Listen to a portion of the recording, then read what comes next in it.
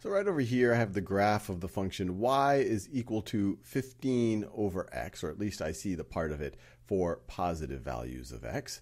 And what I'm curious about in this video is I want to find the area not between this curve and the positive x-axis.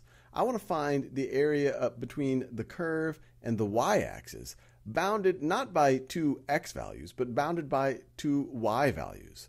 So with the bottom bound of the horizontal line y is equal to e, and an upper bound with y is equal to e to the third power.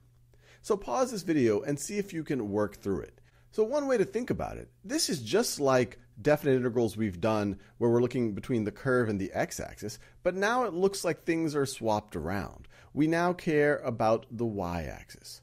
So let's just rewrite our function here, and let's rewrite it in terms of x. So if y is equal to 15 over x, that means if we multiply both sides by x, xy is equal to 15. And if we divide both sides by y, we get x is equal to 15 over y. These right over here are all going to be equivalent. Now, how does this right over here help you? Well, think about the area. Think about estimating the area as a bunch of little rectangles here. So that's one rectangle, and then another rectangle right over there, and then another rectangle right over there. So what's the area of each of those rectangles? So the width here, that is going to be x, but we can express x as a function of y. So that's the width right over there. And we know that that's going to be 15 over y. And then what's the height going to be? Well, that's going to be a very small change in y. The height is going to be dy. So the area of one of those little rectangles right over there, say the area of that one right over there, you could view as, let me do it over here, as 15 over y dy.